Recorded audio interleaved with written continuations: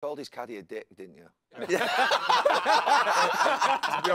honest, Gal. I was going to give you a way out there. No, Gal, to be honest, what was going on, Rory was sizing up and what was going on, and, you know, Patrick Cantlay, to be fair. Did you shake hands with him after? Or? Yeah, no, so that was all fine. Like, it was, like, so, got back into the team room, and Shane Lowry was given this, actually, it's incredible, like, motivational talk, and like, we're going to kill them tomorrow, and we're going to beat them by more than they beat us last time, and all this sort of stuff. And as he's saying this, I'm just getting like angrier and angry about what happened. And then that sort of riled me up to, you know, what happened in the car park afterwards. But and I lost it too. Like, I'm calling people. Yeah, you want to be careful of that. Absolutely.